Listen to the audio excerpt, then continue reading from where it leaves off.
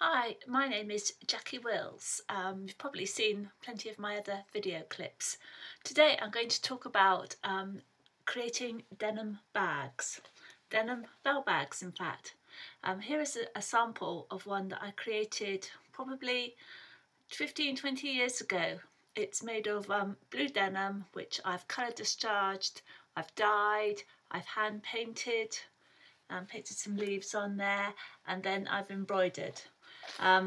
Back is again being embroidered over in a very random way. This shape, I started using this shape many years ago because I just love the curve on the bottom. It's a great bag just to put a few things in. You can have it loose, open, or you can put some Velcro or put a nice fastening over the top. Now there's lots of variations of these bags that I've created, and I'd just like to show you a couple more. This is another older one that I did many years ago. I've applicated a bit of black colour discharged denim on there. I've done lots of embroidery. It's plain on the back, made a pretty bag, pretty handle by plaiting some different threads together.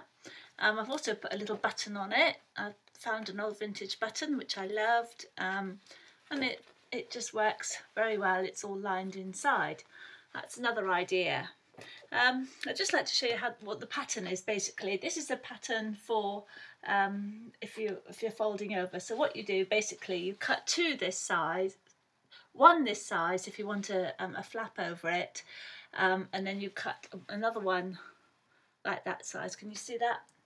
And then you just embroider over it and put it all together. This actually is string on here. Or you can just keep it quite simple. You don't have to have a bell theme. You can just have it quite simple. Just have like a little, this sort of shape, just like a little cup shape. Hand painted denim, which I've machine embroidered, front and back, line it and add handles. Taking it a step further, these are my more recent ones. These are brook trout, which I've hand painted on, machine embroidered onto plain blue denim. If I bring it closer to the camera, you'll see that I've actually machined over the denim over the fish. Each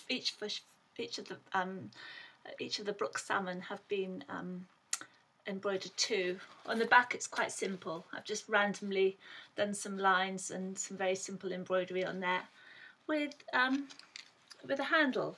These denim does get softer the more you manipulate it and the more you use it.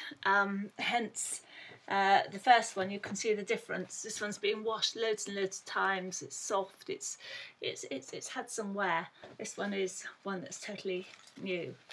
Another bag that I've created is using vintage fabrics, but I will explain more about this one in another video clip. My name's Jackie Wills. Hope you've enjoyed my video clip. Goodbye.